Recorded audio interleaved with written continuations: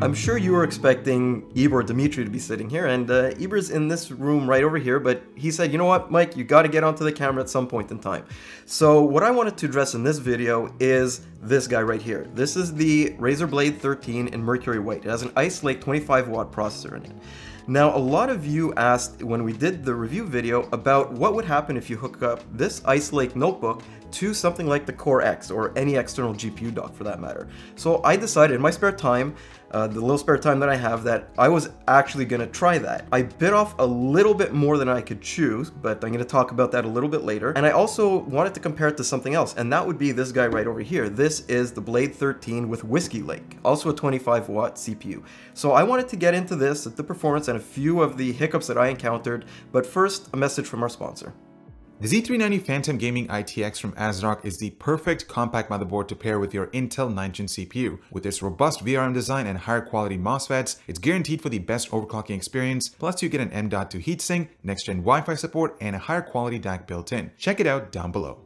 So with that out of the way, let's talk quickly about the premise behind why somebody would want this type of a setup. First of all, you're not going to be competing with high-end desktops, even though this will be priced very, very similarly to those higher-end systems. Now, this is for somebody who wants the efficiency, the portability, and the battery life of something like the Blade 13, so a thin and light notebook, but when they get home, they also want the power to be able to game, or maybe even to do some rendering on the side as well in DaVinci Resolve or Premiere or anything else that takes advantage of a higher scale GPU. I really went into this thinking it was going to be straightforward. It's going to be a weekend project. I can do it whenever I want. But boy, was I wrong. So what I want to do is I'm going to sort of complicate this video a little bit more by first going through some troubleshooting that I had to do to get the Core X and the Stealth working together. So what I'm going to do is I'm going to leave some timestamps below so you can sort of skip ahead if you want to, or you can find that troubleshooting if you end up having this and you encounter some of the same issues. The first one is not really an issue, but something that you need to remember, and that's to plug any external GPU dock into the certified Thunderbolt 3 connector on your notebook. In this case, it's on the right-hand side of both these Stealth notebooks. And if you plug it into just the USB-C, and remember, USB-C does not mean that's Thunderbolt certified. If you plug it into just one of those standard connectors, it's going to boot, but you're not going to get a video signal. Now, after you found the correct connector on your notebook, at least with the Ice Lake system, what I noticed is the best chance of success you have for properly setting up these two devices and them being recognized by one another is only plugging in the Core X after you do the initial boot of the system. So basically what you have to do is you have to start up the system, then plug it in, and then what you should have, at least as of Windows 1903, is a pop-up that has the Thunderbolt connectivity utility. And what you should choose from here is to always connect. If you don't do that, I did notice a lot of connectivity problems between the Ice Lake system and the Core X. Oddly enough, that didn't happen on the Whiskey Lake system. The next step is Windows should technically install the drivers. It's probably not going to install the most recent drivers for the GPU that you've chosen. What I had to do initially for the Ice Lake system is install the Thunderbolt utility manually. And what I'll do is I'll leave a link to that in the description below. There were a couple of other pretty major hiccups. One of the ones that I found happened more often than not was stuttering in Windows and massive amounts of CPU usage when I went to either move around Windows or even when I was in a game.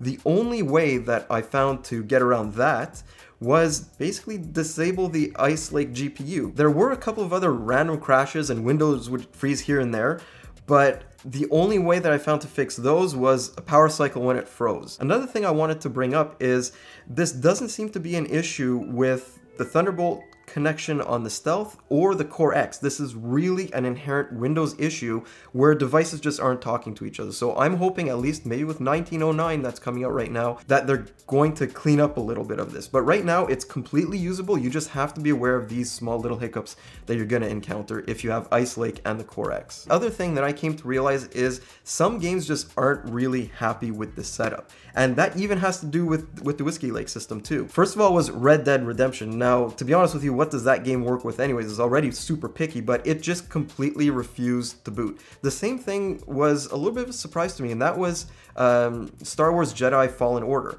What ended up happening with that one is it looked like it was going to start, but then it just crashed and nothing ended up happening. What about Resolve, and Premiere that I talked about a couple of minutes ago.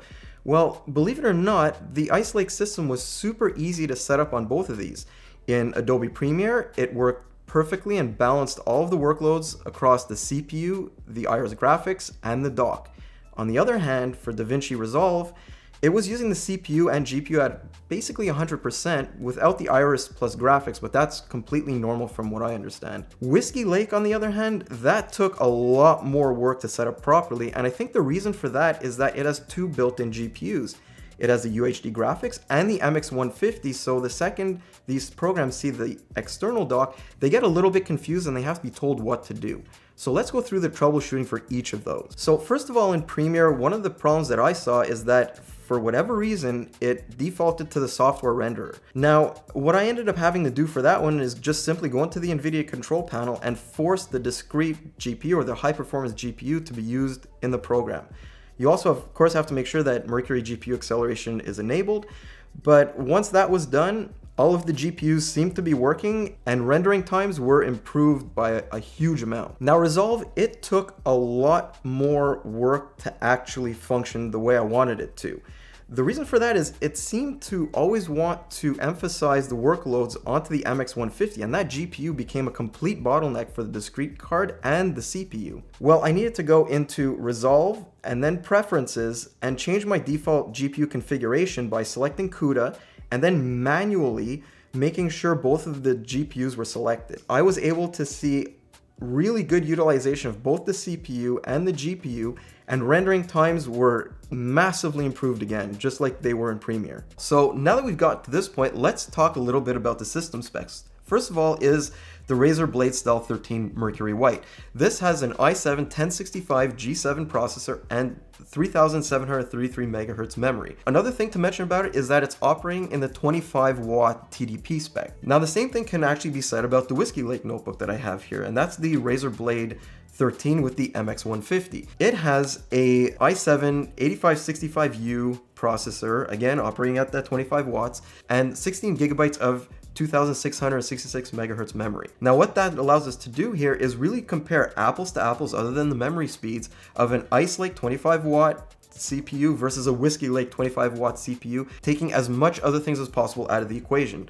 We're going to be using the same GPUs, and let's talk about those GPUs for a second here too. So on the more affordable side, I chose the Asus GTX 1660 Super. On the higher end, it's an RTX 2070 Super Founders Edition. What I'm really interested to see is, will either of these CPUs end up bottlenecking at least on the high end? And is it really worth jumping up from a more affordable GPU to something like the 2070 Super? Jumping into the benchmarks, let's start things off with Apex Legends. Ice Lake is out front, which sort of surprised me because it operates consistently at a much lower clock speed than the Whiskey Lake processor.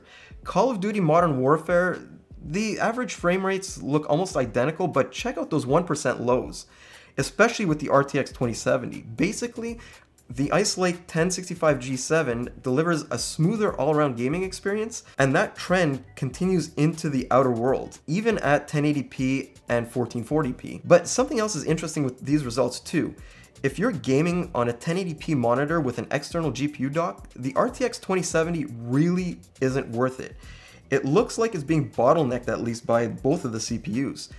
At high resolution, it does provide a whole lot more performance, so that's something to take into account too if you are using a higher end monitor. The only exception to all of this is Tomb Raider, which there seems to be an odd bottleneck somewhere for Ice Lake, even with Whiskey Lake. This game just doesn't play well at 1080p, and it has some serious limitations too at 1440p. Warhammer 2 has things jumping back to normal, with the Ice Lake Blade Stealth leading by a pretty good margin at both 1080p and 1440p. Moving on to productivity, and the Ice Lake system can really start to stretch its legs in Premiere, and it beats out the Whiskey Lake notebook by a huge amount.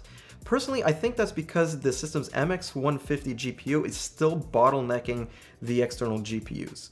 Another thing interesting you'll notice is there's basically no difference in rendering times between the GTX 1660 Super and the RTX 2070 Super. And how about a different perspective? Without the external dock in action, this is what performance looks like. That's pretty significant.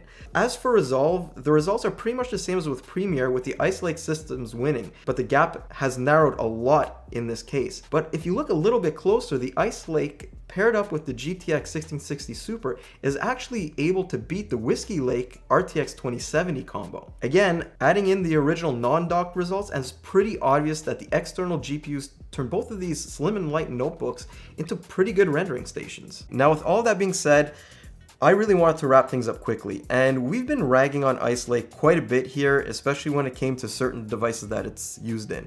But in this case in particular, it offered really impressive performance, at least in comparison to Whiskey Lake, particularly when it came to the 1% lows or the smoothness that it delivered across every game. Now, I'm not going to debate whether that's because of the insanely high memory speeds, whether it's an architecture thing, or if it's something else altogether. But what I did see is definitely something that gives me hope for what Intel is bringing in the future to the desktop side, because if we're looking at between 10, 15, sometimes even 20% increases from Whiskey Lake to Ice Lake when all other things are the same and you're using an external GPU dock, I'm wondering what that could actually translate to on the desktop side. Let's also talk about pricing very quickly. If you're playing at 1080p, I really wouldn't recommend going with something like the RTX 2070 Super, because these low voltage CPUs, they end up bottlenecking that GPU quite a bit. On the flip side of that coin, the GTX 1660 Super,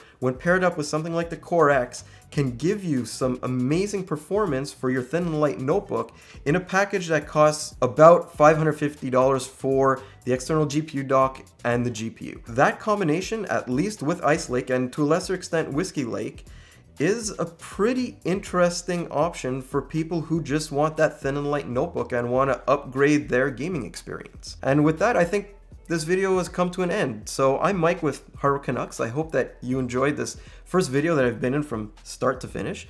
You can find some more relevant content over here. You can subscribe up here, and I will see you, or maybe not, in the next one. Hopefully Ivor will show his face at some point in time, but until the next one, guys.